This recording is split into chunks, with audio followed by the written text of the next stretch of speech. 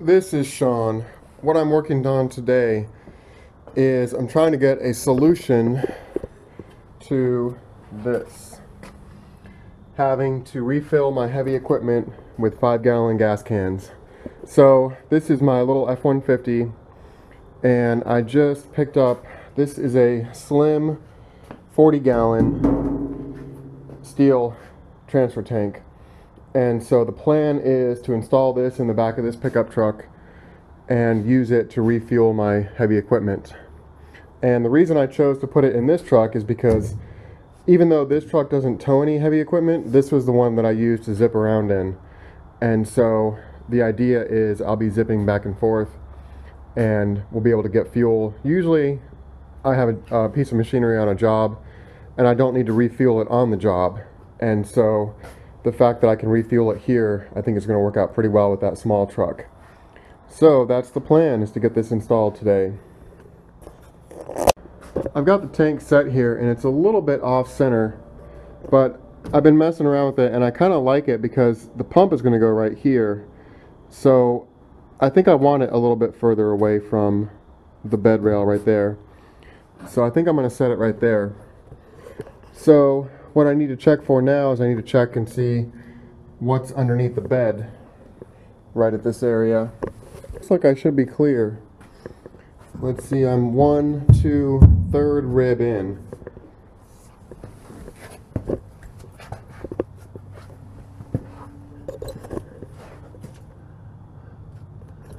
There's 1, 2,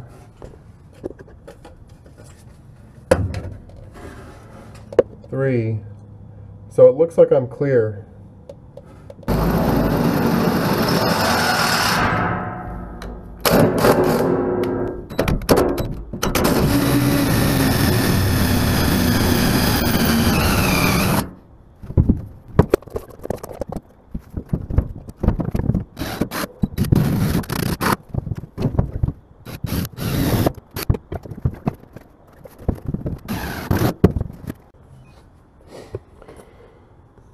The way this tank bolts down is they've got the bolt, a washer, then they've got this rubber bushing, a washer and a lock nut.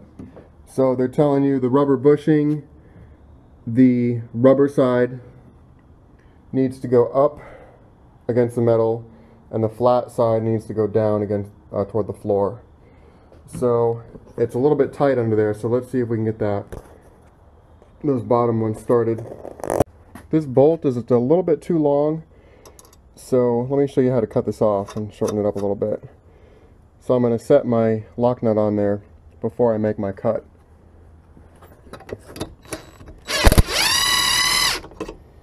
Okay, so you put your nut on there before you make your cut. That way, after you make your cut and you mess up the threads, you can back the nut back off and it'll correct the threads on the way out.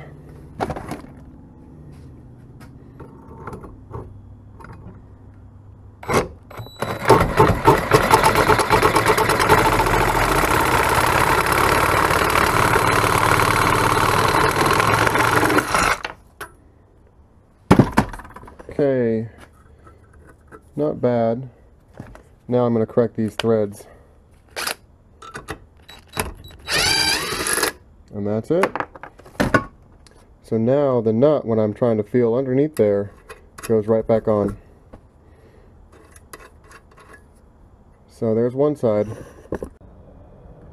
I'm working by myself, so hopefully I can leave that 13 millimeter right there and it will catch, so I can tighten against it, but we'll find out in a sec.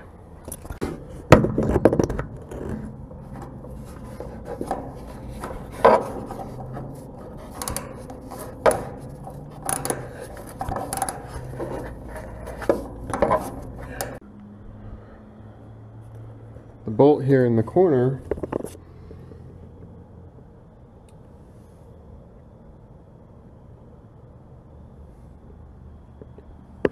looks like it's going to be long enough to reach through there. I don't know if you can see that in there or not, but let's get that put together.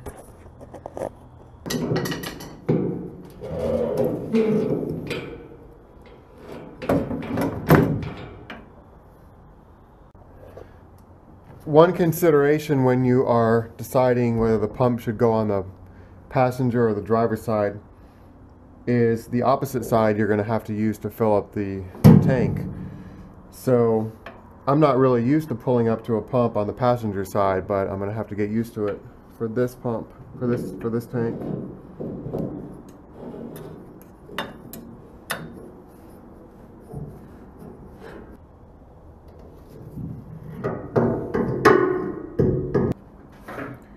So this cap is not only is it a filler cap, but it's also a vent.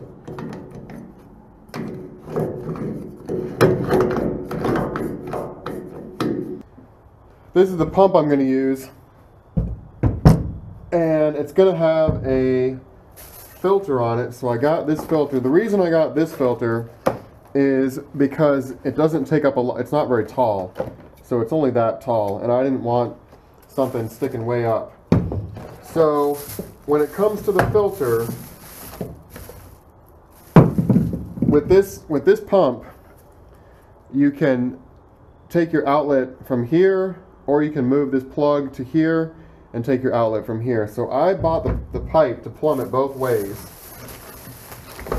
and I'm not sure which way I want to go with it. But there's a Street 90 right there, and so that will come straight out of that top right there. But I also bought a 45 here, and I think I want to do it with the 45. So let me see how that's going to work out. This pump had a telescoping inlet, and it was too long, so I had to cut it down. So that was something I never even considered as a possibility. But that's done now, so it should be about 2 inches off the bottom.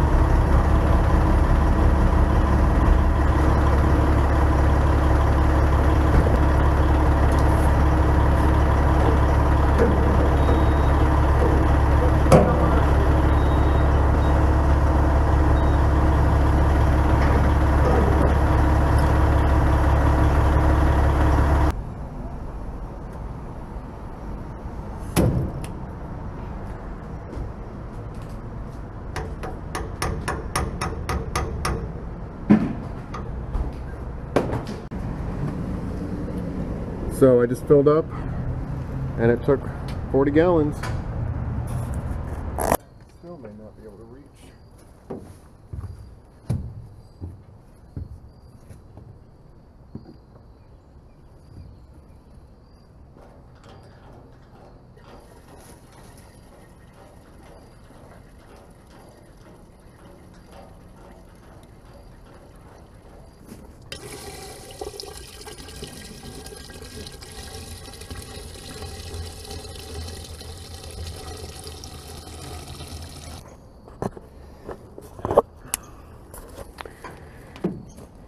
Well, you might be wondering why I went with a hand crank instead of a electric pump. And the reason is because all the electric pumps I could find, they all pumped like 20 gallons a minute. So you're talking pumping this thing halfway done in 1 minute. And none of my tanks tank that much. So this pumps about a gallon every 10 revolutions. And so I couldn't find an electric pump that didn't pump, that had a low pump rate, flow rate, and so that's why I ended up with this hand crank one. But so far, it seems to be working pretty well.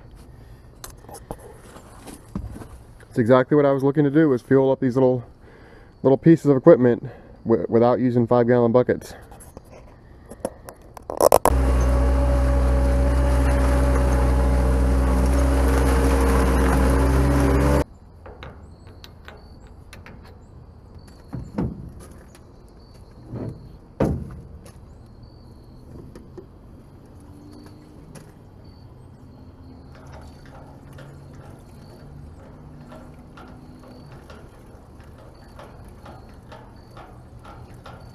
It looks like this plug has a little anti-siphon. So I think what you're supposed to do is drain this hose out when you're finished. But check this out. This thing really cranks it out.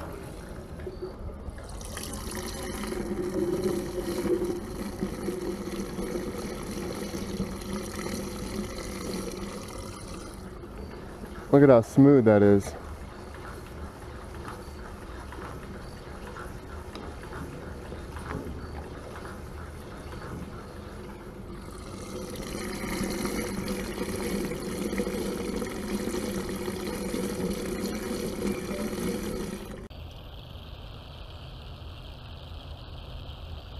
I just stopped pumping and it sounds like it's draining the hose here.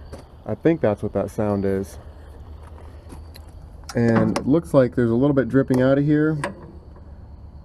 And so maybe that's the ticket with this hand pump, is to just let the hose drain out. So, oh yeah, look at that. So okay. So I think that's what you need to do with this, is let it drain back out. I also want to do something here with this locking mechanism so that somebody doesn't just come over here and probably put a little pin in there or something.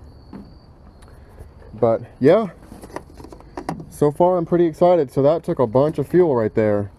That would have been a couple of gas cans having to screw with that, and you can't even get a gas can in here, so the nozzle barely reaches, and then when you get to about halfway emptying out the can hits right here as you're tipping it up. So getting this machine was a big reason for getting this setup here with this tank and this rotary pump. So far so good.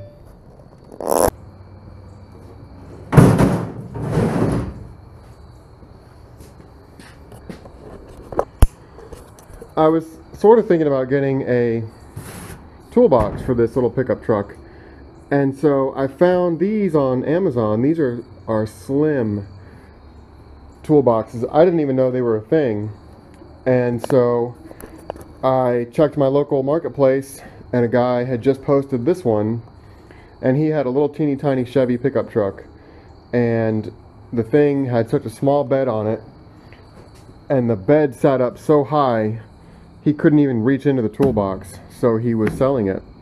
And so I think it's going to fit pretty well right up against my new transfer tank. So let's see if it fits.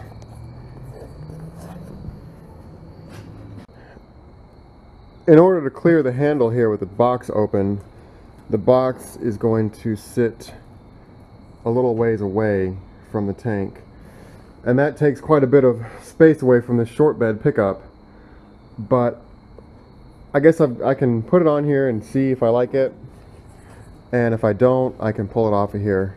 So what I've got here is a toolbox mounting kit. So these are just some J hooks right here, and these will go in. This toolbox is already meant to have this kind of installation on here, so that kind of goes like that and slides up through these slots here.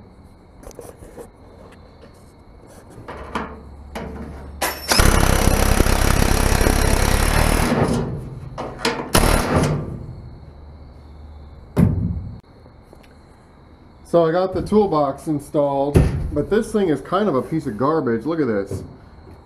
Look at how much it flexes. So I had read this was pretty much like an aluminum foil box, and for the size of it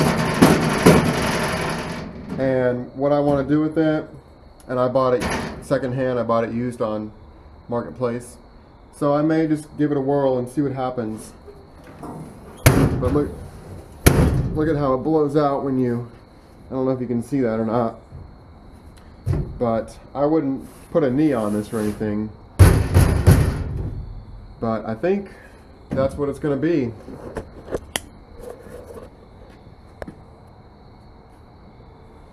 So I also want to get a swivel elbow right here. I think that would work pretty well for this. I have messed around with this a couple of times now, trying to get the filter positioned right, and I think I've got it now where I can spin this freely. It's not going to hit the toolbox, and this seems to be out of the way okay. The problem is this is now sticking straight out, and so if you take a look here, you can see it's sticking right out like that. So I just picked up a multi-plane swivel, and so I'm hoping this will let this drop down a little bit. So let's get that installed real quick.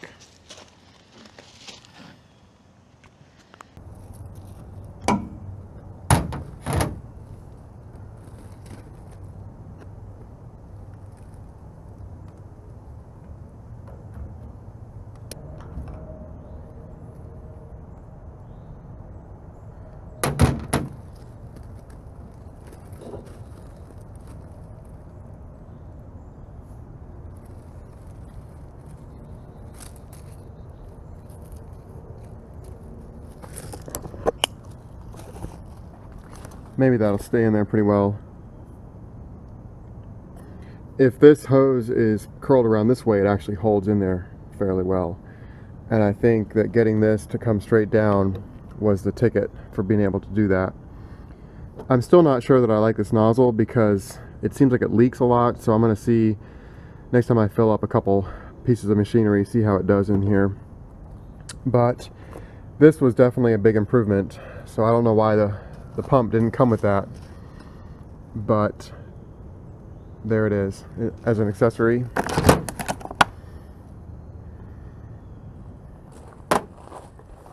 I have been using this little pickup like this for I guess a few weeks now, and I think for what I'm doing with it, I think it's going to work out pretty well with this box.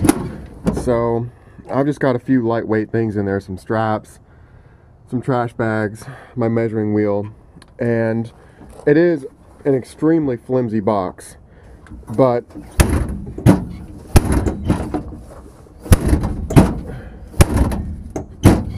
well, anyway, I think it's working out okay.